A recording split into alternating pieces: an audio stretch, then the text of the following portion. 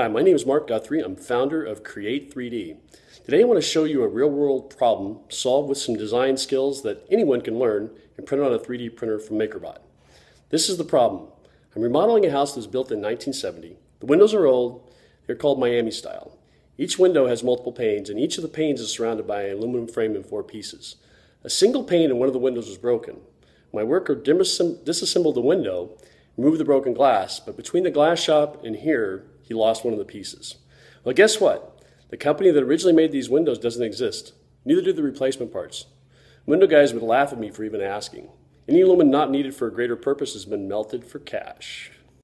So I was faced with a problem, replacing the single window that would not match the rest of the house, or replacing all the windows. Or try 3D printing the part. I'm, after all, in the 3D printing business. This is where the design comes in. Now, for an engineer, designing a part like this would probably take an hour or so. It has some complexity, but not too bad. But then the problem would be how to manufacture it. Still the problem. So enter 3D printing. So the first step in creating a 3D printed part is you have to have some image to start with, or that is at least using the process that I was going to do. So for me, I had an existing part, and what I needed to do was trace that. And so that's what I did here. I actually globbed a bunch of ink onto the part and pressed it onto this paper. It transferred pretty good, but not completely. So you can see different colors there is actually where I touched it up just using a Sharpie. So after creating that 2D profile, I was able to import that into the computer program. So it's still just 2D, thin as paper, actually thinner than paper. So now the thing is you have to make a 3D part out of that. So that's the next step.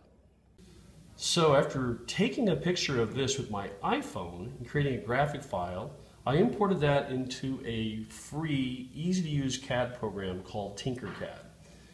From there, I was able to move that into my 3D printer, my MakerBot 3D printer, and create this part. So you can see it's no longer 2D, it's actually 3D. So my whole objective with this is to test that I was able to do this process and match the original design, which you can see it did.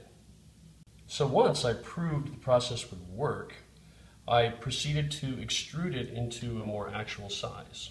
So here you can see the part that was printed from my MakerBot printer.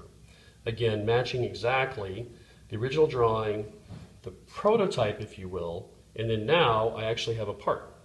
Now the problem is this window needs about 14 inches of this part, which that's not 14 inches, obviously.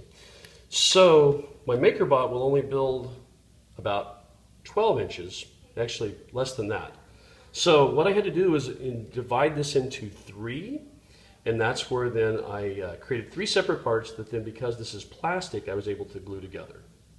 So now after gluing the 3 parts together, it looks like this. And this is after it's been assembled by the window company. Glass inserted and all. So just to recap, we traced the drawing onto this paper, extruded a prototype that matched like this, created 3 individual parts like this, glued them together, took it to the glass shop, and there you have it. Think it, make it. That's Create3D's slogan.